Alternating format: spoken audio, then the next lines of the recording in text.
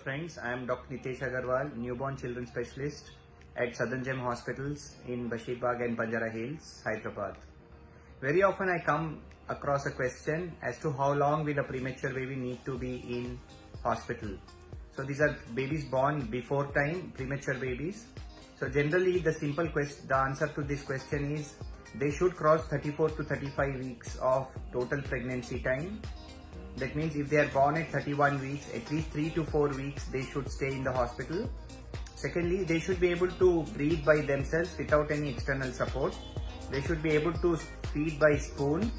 They should be able to maintain their own body temperature, and they should be able to grow while they are doing all this.